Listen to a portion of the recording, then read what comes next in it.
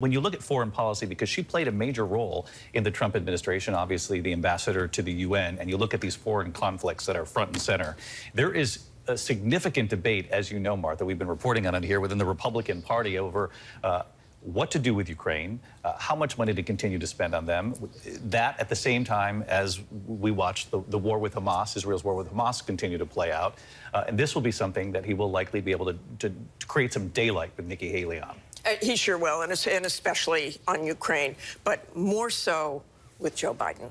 And look, you look at the numbers, foreign policy is by far not at the top of the concerns for most voters. And in the polling we did tonight, and the exit polling we did tonight, and polling we've done before, foreign policy is way down there, except for one thing, and that is, as you said, and that we've been reporting on, the war in Gaza. Young voters do not like what Joe Biden is doing. They do not like to see the support for Israel and what has happened in Gaza. And they see every single day on social media and elsewhere and on our newscast what's happening in Gaza and the number of women and children.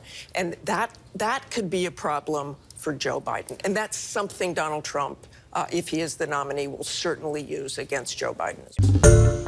Hi, everyone. George Stephanopoulos here. Thanks for checking out the ABC News YouTube channel. If you'd like to get more videos, show highlights, and watch live event coverage, click on the right over here to subscribe to our channel. And don't forget to download the ABC News app for breaking news alerts. Thanks for watching.